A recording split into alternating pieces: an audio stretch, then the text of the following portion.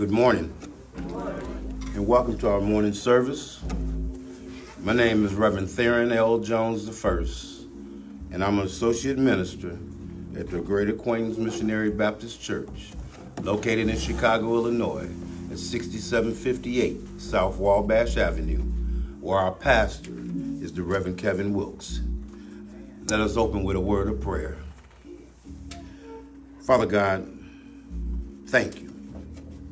Thank you for Jesus, our Lord and Savior. And thank you for the Holy Spirit, our comforter and our guide. And Father, right now we thank you for your word, which was Christ in the flesh. And Father, we praise you and we glorify your name because it's time for your word to go forward.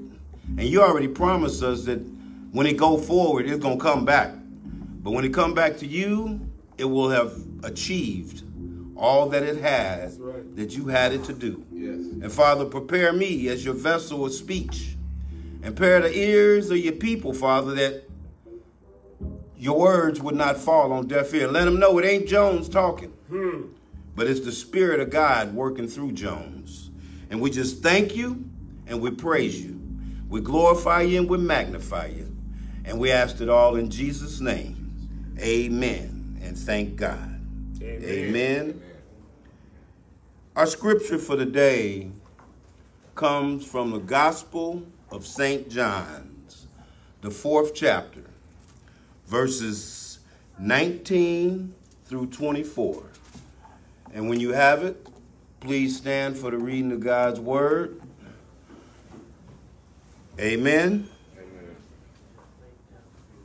John, the 4th chapter, starting at the 19th verse.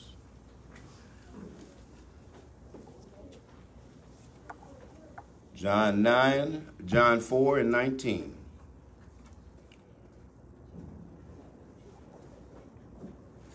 Amen. Amen. We're going to read verses 19 through 24.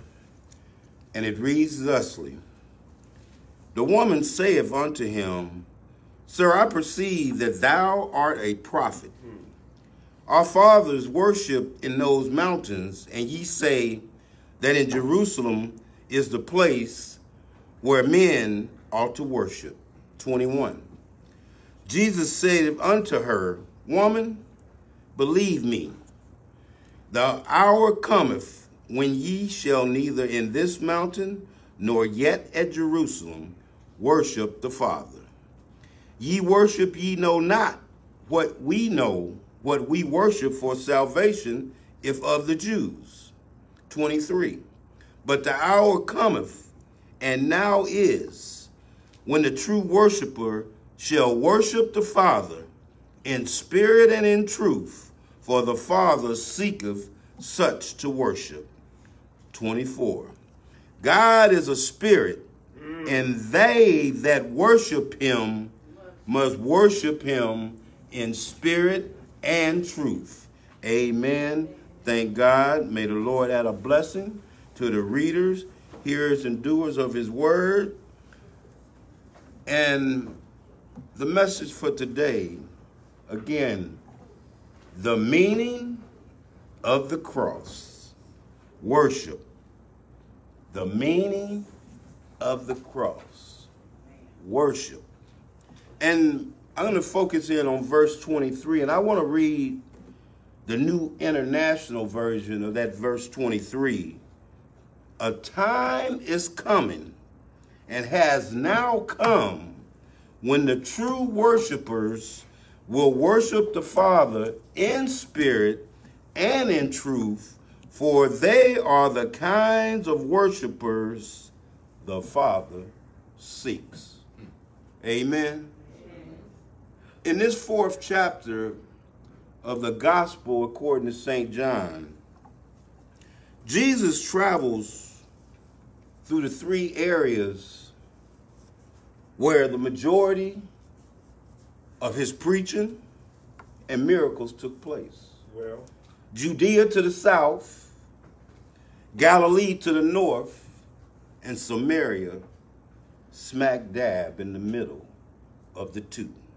Jesus he leaves from Judea in this chapter 4 in verses 1 through 3 and comes into Galilee. John 4 and 4. And then he travels later to Samaria, John 4 through 6, where he encounters this Samaritan woman.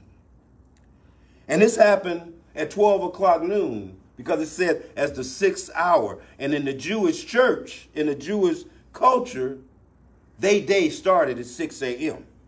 So the 6th hour would be 12 noon.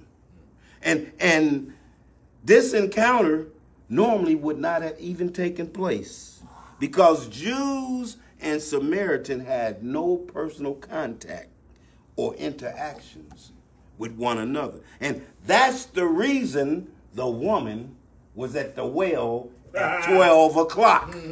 Because Jewish homes got up in the morning and they went and collected the water early in the morning, that they had a water supply for the whole day. Yeah. All right. So the woman at the Samaritan woman came to the well late because she figured that all the Jews had already took care of their water problems. And that's why she was there alone. And it says in that verse, the first verse, 19, it said that she perceived that he was a prophet. And the Greek word is horio. That means to see. You got to see Jesus for yourself. Well, if you don't see him, you can't know him. I don't care what you heard. I don't even care if you read from Genesis to Revelations. Until you perceive and discern who God is for you, for me. It's an individual relationship. That's why we don't get saved in groups. Oh, come on now. That's why when you join church, the whole family don't join church together. Yes. That's why when you get baptized, you get baptized for yourself. You have to perceive who God is for you. Come on now. Your mama can't tell you. Pastor can't tell you who God is for you. We can teach you what thus say the word, but we cannot put in your discernment who God is for you. That's right. And this woman, she said, I perceive that you is a prophet.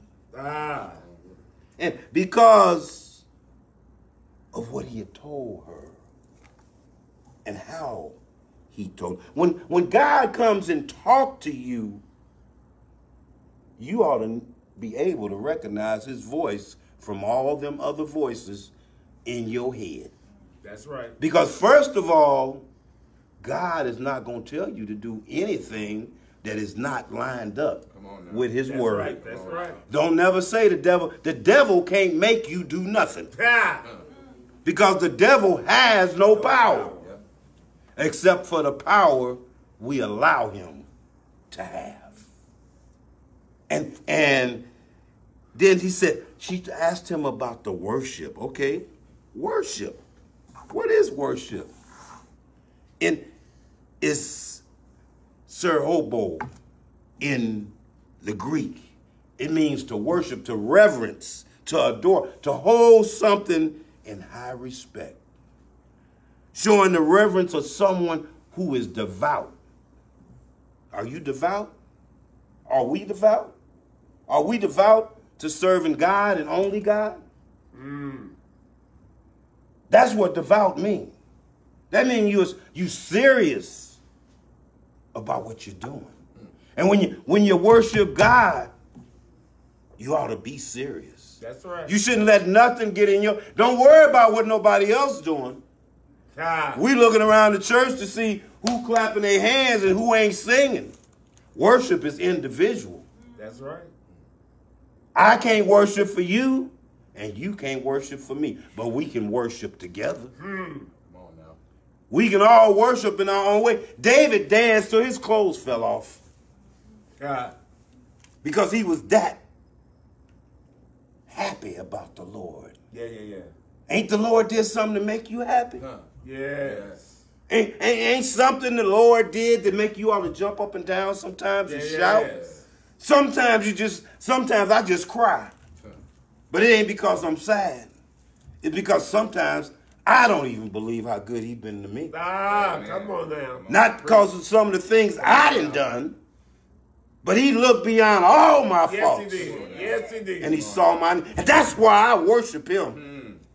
I don't care about nothing on Sunday morning, but getting here as fast as I can. That's it. Ask my wife. When you come to worship, don't worry about who in church and who ain't in church. Don't worry about what's the ushers doing.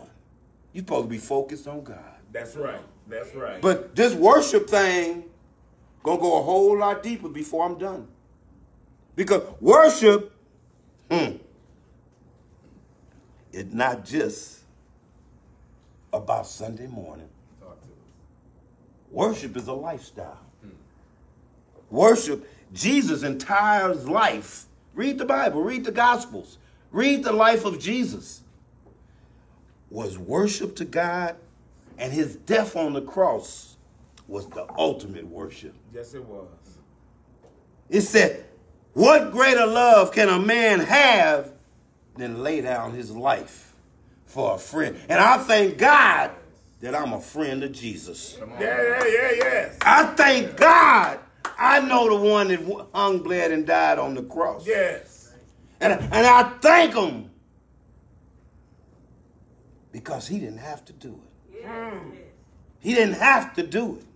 It tell you in the Bible, he said he could have called legions of angels to get him off that cross. He could have got it. He didn't need no army. He was God. He could have let himself down. Come on now. It's the truth. He didn't need nobody. He don't need us. That's right. But he love us. He don't need us. Yes, indeed. Exactly. They just, both of them said, both preachers said it the same. He chose us. We didn't choose him. That's right. And whether you choose to worship him or not, God is still going to be God. Hallelujah. And he is not going to change because you don't worship him. Yeah. That's your shortcoming. That's your loss. Because there ought to be some joy in your worship. Yes, indeed. You shouldn't be walking around every day looking like you're sucking on lemons. Come on now. If you know Jesus. Come on. I don't care how bad things get. I don't care how broke I get. I don't care if I lose my job. Because I know Jesus. Come on now. And I'm going to worship him. Better tell the truth. Whether I got 2 nickels or 5,000 nickels. I'm going to worship my God. Because he looked beyond my faults. Yes, he did. Yes, and seeing my needs. Yes. And you know, think about it. Worship is about God. It's not about us. It has nothing to do with us. It's about who God is, what he has done, and what he has promised that will come to pass. Yes. That's what worship is about. I'm thanking him for what's going to be. Come on now. I'm thanking him for when he blessed me financially. Or whatever else he got in store for me. I'm just thanking him for being God. Hallelujah. All by himself. Hallelujah. If he don't never do nothing else for me, Come on now. Christ did it all. Yeah. And to him, I owe it all. Yes. Because I can't do nothing. Mother Connie, in her prayers, often says, I can't eat, I can't breathe, I can't think without Jesus. Yes. I I would be a lifeless bag of bones without the breath of God running through my body. And you don't want to worship him? We worship cars. We worship jobs. We worship our spouses, our children. That's right. And there ain't none of them got a heaven to send you to or hell. Yeah. But when you worship the one, when you worship God, your burdens get a little lighter. Come on now. Your heart relaxes. When you worship God, you see that the problems that we got ain't so big, because ain't nothing too big for my God. When you worship God, you can really understand just how blessed you are already. Yes. Come on now. You got your hand out, asking. But the hand is full. You ain't even thanked him for it. Ah. You ain't even thanked him for it. And worship God ain't just about everything we do should be a worship. When we give to others, it shouldn't be grudging. You say God loves a cheerful giver. Yes, he does. If you gonna be grudging, don't give it. Come on now. Come on. Because now. God ain't, you ain't getting no points. Come on now. Not that we on a point system anyway, but God know your heart. Everything you do, when you wake up in the morning, when you say goodbye, when you go to work, when you talk to your boss, whatever you do ought to be a worship to God. That's right. Somebody ought to see some Jesus in us. That's right. Somebody ought to know we be here on Sunday. But worship is Sunday to Saturday. It's all day, every day. Remember, it's a lifestyle. You know, it's Sunday at 1:30 when I hit the curb, I don't take off my worship. And I don't get up Sunday morning and put it on. No. Come on, Chuck. It's supposed to be on all the time. When you worship, you show the world that there's hope after all. Yes, yes, yes. When you worship, what did that responsive reading say? When you worship and somebody know that you're going through some struggles and you still worship God, Yes. somebody just might ask you, how can you do it?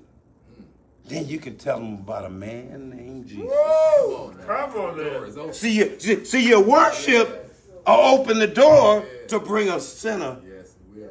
to Jesus. Your worship will make your enemy your footstool. Yes, it will. Yes, it will. Your worship will open up doors that you didn't even know existed. Ah! Your worship will put a smile on your face and somebody else's. Yes, it will. A Yes. worship will turn your tears into laughter. Yes, yes, yes. Worship.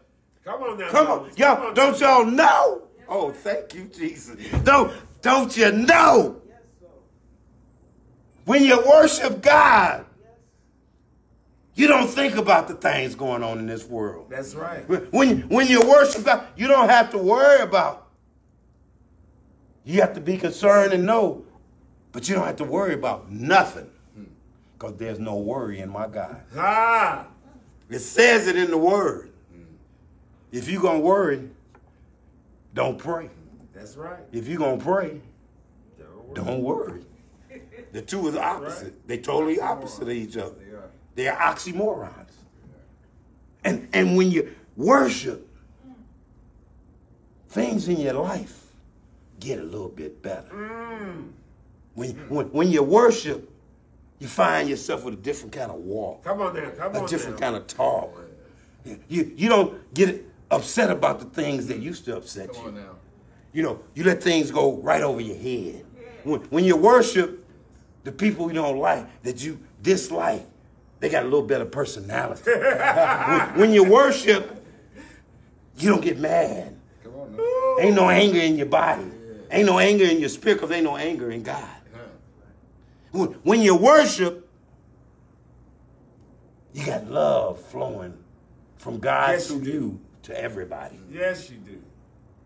And when you worship, you know that it's for God and not for man. All I right, could then. care less how you think I look up here in this pulpit. Whatever I'm doing, clapping, stomping, whatever, because it ain't for you. Come on now. It's for the man that brought me from nowhere. Yeah. It's for the man that then kept me for Come on 67 years. It's for the man that I love. Come on now. You for 67 years. Help me, Jesus.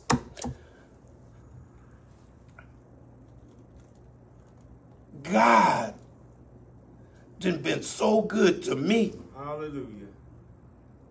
I can't help but worship. When my eyes open, I say, Father God, Jesus Christ, my Lord and Savior, and the Holy Spirit, my comforter and God, just thank you for giving me the breath to wake up another day. And then I roll back over. And when I wake back up, I finish my morning prayer. But see, when you worship, you can lay down at night and sleep peacefully. Yes. When you worship, you don't worry about the bill collectors. Yeah. Because God already got your back. Yeah. When you worship, you're going to be right. You're going to do right. You ain't going to be perfect, but you going to do the best that you can to live according to God's will. And that's all. God don't ask us to be perfect. Just by trying to live the way he want us to live. Yes. That's worship. It ain't no big drawn out scientific formula. It's just, what did that the response read? It said, basically, to paraphrase it, it's doing unto others as you would have others do unto you. Well. Just that by itself is worshiping God. Yes, it is. It's that simple. We try to make this thing way too complicated. Well, she don't care what she did to you. Have nothing to do with how you respond. Yep. It says, those that treat you the worst, ask God to bless them. That's right.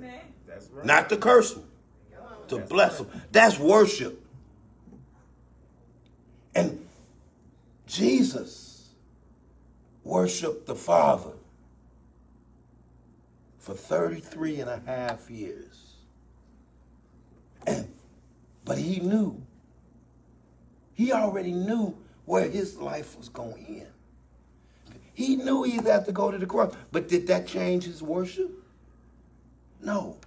No matter what you got to go through, don't turn your back on God. That's right. So many times I've seen people, they might lose a loved one, a spouse, and they blame God. Or they may not blame God, but they feel like God didn't let them down. But remember, all things work together for the good of those who love the Lord and are called according to his purpose. Death, life, heartaches, pain, suffering, it all come together to fulfill God's. You got to thank God for your problems. That's it. Because if you didn't have no problems, how would you know when he brought you out of something? That's right. If you ain't never been down, how would you know where up is? If you ain't never lost nothing, how would you know when you gained something? If everything always been perfect, how would you even recognize wrong? But when you understand, God didn't promise us no rose garden. That's right. That's right. But he said it. He told us, thou shalt have, Exodus 34 and 14. When they was coming out of Egypt, he said, for thou shalt have no other God, for the Lord whose name is jealous, is a jealous God. And then after they went through all their madness and went on, they would worship for so long, then they would turn their back. And then he had to remind them again in Deuteronomy 5 and 7, thou shalt have none other God before me. And we think of gods as in a religion. But like I said earlier, what about them significant others? Come on, man. What about them cars? What about them jobs? You can go to work 5 days, 7 days. You work 6 days a week, 14 hours, and can't get to church Sunday. That ain't no worship. Because if it wasn't for God, you wouldn't have the job. That's why you worship him. Because everything we got belongs to him. Yes, indeed. We have Yes, nothing. We came here with nothing, and we gonna leave here with nothing. Ain't no U-Haul truck going out to Oakwood. Exactly. I ain't never seen a U-Haul following a hearse. Nope. You ain't taking nothing with you. Nope. That's why you gotta worship him. You gotta worship him like Jesus did. Jesus said, okay, what they do to my Jesus? They called him everything but a child of God. Even as he was preaching, they wouldn't listen to him. They didn't believe him. He told them who he was, but they still didn't believe him. He healed the sick. He raised the dead. He healed the blind. He did everything, miracles. He fed 5,000 men plus women and children with a 2-jack fish sandwich. A fish lunch he fed. We don't even know how many people was there. But he fed them. Who wouldn't worship a God like that? But Jesus kept on. It don't matter when people talk about you. Keep on going. They call you a religious fanatic. Oh, you ain't got to go to church all the time. No, I ain't got to go to church all the time because the church is in my heart all the time. I'm at church, wherever I'm at.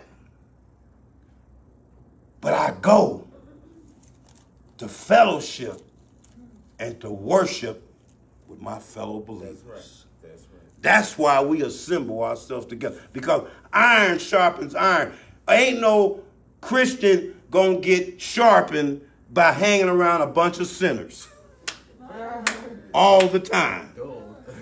You will get dull if any. You will join in on their games. But when you iron sharpens iron and you bring some of them folks in here, they might catch on.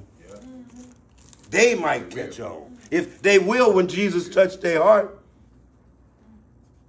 And just like Jesus, when the road get tough, you got to keep on going. And sometimes you got to carry your own cross. Yeah. You got to cross. You say you got to bear a cross every day. You got to bear that cross. And you got to walk down that road by yourself like Jesus did. Because sometimes when God needs to work on us, he don't need nobody around. Come on. That's right. You don't need no husband. You don't need no wife with you. Your best friend don't have to be there. Sometimes God just needs time with you. And you worship him. You don't have to be seen or heard by nobody else. You got to spend some time with God Come on alone. now. Come on now. I'm not talking about Sunday morning from 11:30 to 1. You got to spend some time alone. Sometimes I have to cry my heart out to God. I got to stretch out on the floor because I just don't know what's going on right now. And it ain't that I'm confused or nothing, but I know he know better than I do. And I know he didn't brought me this far and he ain't going to leave me behind now. Yes, he did. Yes, he did. Just like Jesus. And you got to walk. And you got to carry. And then when the people talk about you, when they lie on you, when they deceive you, when they do all the other evil things, you got to let it go. You got to keep on worshiping God. They're going to think you crazy. But all you going to say, praise the Lord. Thank you, Jesus. Hallelujah. Amen. Whoa. Yes. Because on that great getting up morning when Jesus cracked the sky and the dead in Christ going to rise. And we going to get caught up Yes, yes, yes. in the air. But it hadn't have been for the cross. If Jesus hadn't have walked up that hill and carried that cross, if they had stretched him wide and hung him high, because he told them, and they lifted him up. If I be lifted up, I will draw all men unto me. Thank God from everywhere. They lifted him up. Thank you. They lifted him up. And you got to worship him. You got to worship him. You got to worship him. You got to worship him. You got to worship him. Then they put him in a grave. And for 3 days, 3 nights, but I think they told me that it was early. It was early Sunday morning. He got up. Oh my God, got up. My Jesus got up. He got up. He got up. He got up. With all power in heaven and earth in his hands. And thank God from everywhere. And I'm going to worship him till I die. Thank you. Thank you. Thank you. God bless. And God keep us all. Amen. And thank God. Whoa.